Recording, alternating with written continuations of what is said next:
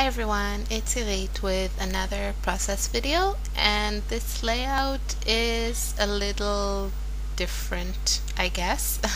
I mean, I am still using watercolors, which are an obsession lately, but I'm starting with masking fluid, and I'm writing my title, which is Take Me to the Moon, and I'll explain that later. I just wanted to try something a bit different and play with my Peerless watercolors. So basically, there aren't a lot of elements besides this background paper that I'm making, and that also has the title in it. So the masking fluid keeps the colors kind of separated, and the surface under it as it is. So in this case, because I put it on when the paper was still white, it will stay white. And I just picked a few colors that I liked, kind of happy colors, and I end up going for kind of an ombre effect in the letters, and then different colors on the background. And I just had fun with coloring this. So I super duper ultra sped up this part because I'm just coloring and there's not a lot to it. One thing I kept doing was wet with clean water first the area on which I was working, and that really helps the colors flow better. So I did that with each letter, and then I also used clean water on the background before I applied the color. And I really didn't plan this ahead. I just went with colors that I thought looked good, and if they didn't look that great, I tried to make it work and change to other colors. With watercolors, you can usually remove the paint or the color. You just have to wet the area and then blot it. It works better with certain colors and not as well with other colors. For example, here at the bottom M, the first M in moon, there's only one M in moon, the first letter there, I tried to remove that shade of purple that I didn't like, and it wasn't that successful. So, but usually you can correct your mistakes with watercolors. They are pretty forgiving.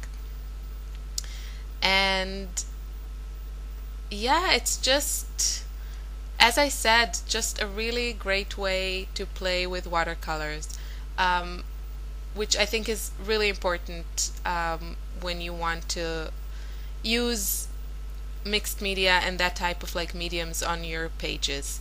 I think another great way to do it is to have something like an art journal, but I don't like to. I'd rather take the chance and make something I don't like and then not use it.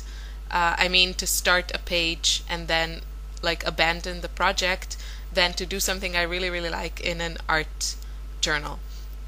It's just my personal preference. I've seen amazing art journals, but I just like to do these things for scrapbook pages. And as much as I love to play with colors, but I really love it when I can use it in my photo albums.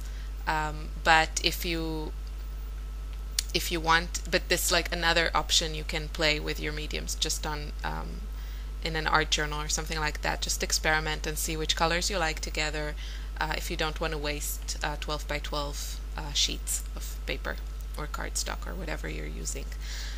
So I was kind of done with the background, and yeah, I added a few things to this page, really not a lot. I did use the Wink of Stella glitter marker. I have only the clear one. and I went over the letters, and you have to wait until the watercolor is dry, and also be careful when you go over them because watercolor is not permanent. So you can just reactivate the color, and if your pen is running or something like that, it can make a bit of a mess. But I was careful, and it was dry, and it was really no problem, and it looks really nice. The letters have a really nice subtle shimmer on them, so that was fun. And the photo here is of sushi.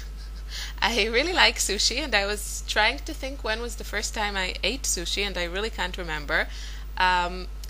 But in my hometown, it's hard to find great sushi, in Israel, I mean. And where I live now, I live in the countryside, but in the nearby city, it's also not so easy to find good sushi. The local food is great, but the Asian food is somewhat lacking.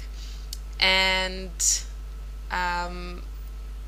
so whenever I go to Tel Aviv, I always go to this one particular sushi place that is called the Moon, or just Moon. My best friend that lives in Tel Aviv, she knows it, and we always have to go there. And if she happens to be pregnant or something, then she sacrifices herself and comes with me and watches me eat good sushi. So it's really good. And I just added some bits and pieces to the page. Not a lot to it. It was just really, really fun, and a really great way to play and get a feel of my Peerless watercolors. So I hope you enjoyed this video. Have a great day. Bye.